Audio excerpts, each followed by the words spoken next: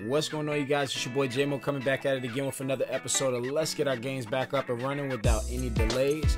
I truly appreciate everyone for their likes, comment, and support per usual on all of the videos, and I know that we've been having a couple months without any type of updates that have been happening on the game, but you know, sooner or later those updates are right around the corner. And with that being said, we have another video coming today for us to make sure that we can get everything back up the way that we like to have it with our mods in the game. And one thing that I did notice that I just want to start off first is that when Grand Theft Auto 5 did recently update, we had a new Battle Eye software or anti-cheating software that was installed with this update.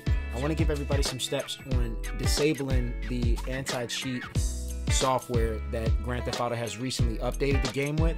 And you can do so by opening up your Grand Theft Auto Rockstar launcher, go into settings, and then under the Battle Eye option, you want to make sure that you don't have this on. So if you have this on, you want to go ahead and turn that off. And that's going to make sure that the Battle Eye error message isn't showing up stating that the demonfoxsoulgun file is not able to read you guys. And after you got that step done, we're going to go to our script hook V website. As we already know, we got to come back here to get that most recent updated script hook. I have the link in the description as well for you guys to go ahead and get directly to this link. So as we can see, the update just came today, so September 20th 2024. We're looking for version 1.0.3323.0. so if you don't have that current version, we're going to hit that download button right here and get that file downloaded so we can update our game and have the most recent script hook files so that our game can go ahead and work. Now, with the game config, shout out to the F7YO team because they always make sure we have the most recent game config files up to date. But for right now, we still have that version 33, which still should work with the most recent script hook update in this video. But I'm pretty sure he'll be working on something in the near future here. So with that being said, we're going to go ahead and download that script hook V file. Once we have that file downloaded, this is what it's going to look like. We open that file up and we're going to open the bin folder. And you guys already know the two main files that we're looking for is that denput8 file and the script hook V file. So once you have both of these files selected, we're going to open up our Grand Theft Auto 5 folder that's located under the Rockstar folder or Rockstar Games folder.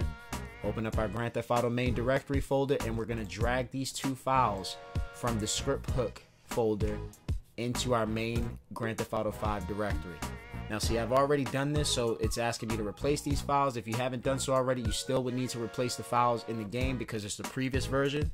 Now, once you've done so, this information will go ahead and update the rest of the game so that we can be able to play our game the way that we like to play it.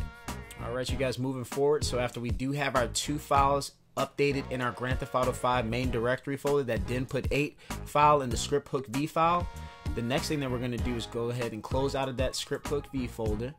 And then we're going to open up our Rockstar Games folder once again, going into our Grand Theft Auto 5 main directory folder. We're going to open up our update folder, and we're going to drag a copy of the update2.rpf file onto our desktop. This way we can make sure that we have the most updated update2.rpf file in our OpenIV when we do launch the game. So again, we're going to drag that update2.rpf file onto our desktop so that it copies this file. And then what we're going to do is open up OpenIV and make sure that we update that information in there as well. So this was just updated as of yesterday for mine. You might have a previous date on here because I had just turned my game on yesterday. However, if you turn it on before yesterday, then you might have a last modified date of something previous. So as we already know, we're going to open up that OpenIV. We're going to hit that edit mode, make sure that we can change anything in this file. We're going to go to our mods folder, update, and right here with that update2.rpf file is, we're going to click the green plus button to go into our desktop, and we're going to upload that update2.rpf file that we just saved on there. So once I hit this and I open this up, then it's updating that folder right there. Once that's said and done, we can go ahead and stop the edit mode from running. We can minimize OpenIV. If you didn't already do so, you can already go ahead and, if you didn't already do so, you can also go ahead and include the game config, the most recent game config file, whichever works for you. And in the near future, that game config file will also have a different version number as well. So that's the best way to be able to tell if you're using the current version or not, and also by looking at the date that the last download was for. However, with that being said, after we have all of those files updated, we have our Battle Eye turned off or disabled in the script hook, and then put 8 files updated in our Grand Theft Auto main directory folder, we can go ahead and open up the Rockstar launcher and launch the game and see exactly what our results bring us.